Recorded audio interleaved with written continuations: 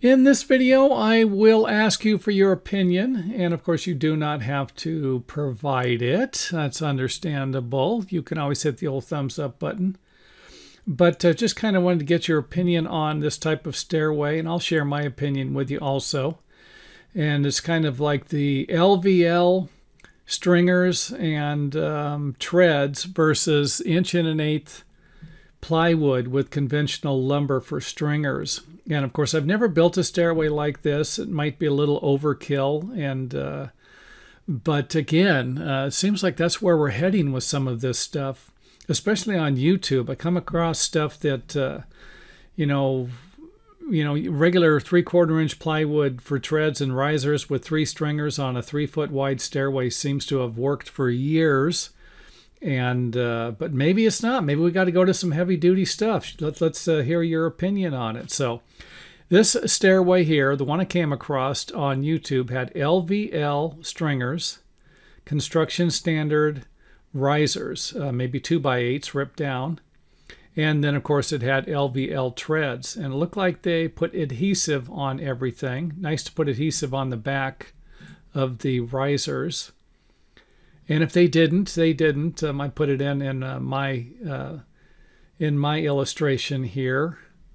If you're trying to eliminate stair squeaks or build a heavy-duty stairway, the adhesive is going to definitely be a must. I cannot provide you with a type of adhesive for this. You'll have to do your own research on that. I try not to provide product information on the channel. I provide you with something that doesn't work. And who's the first person you're going to get mad at? Me. So, and of course they nailed it something like this. Put the nails into the risers, and then of course nailed the back of it here. So all of this kind of makes sense. Seems like it would be a heavy-duty stairway, and of course it looked like it in the video also. And of course the challenger to that stairway, and I've built plenty of stairways like this, regular construction standard lumber, Douglas fir, southern pine, 2x12s. And of course it's 3 foot wide. We have 1 stair stringer in the center now. 3/4" plywood or OSB for the risers. Put our adhesive on, put it in the back there. Another look at it.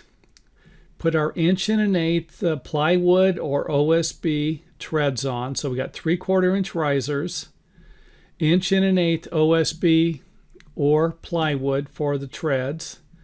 The nailing would be something like this. And of course you could always put some nails in the risers if you wanted to. I wouldn't recommend it. Could just be another squeak. The glue or the adhesive should work. Hold it down, hold it together. Of course, you can nail it from the back also with 1 1/8". Use some screws, whatever you want.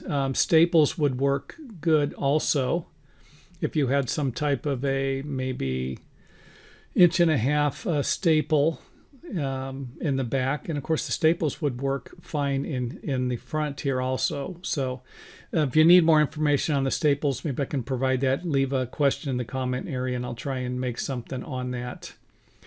That might require another video to make it. But anyway, this is it. I have built plenty of stairs like this, and they are extremely solid stairs. I can't see them squeaking.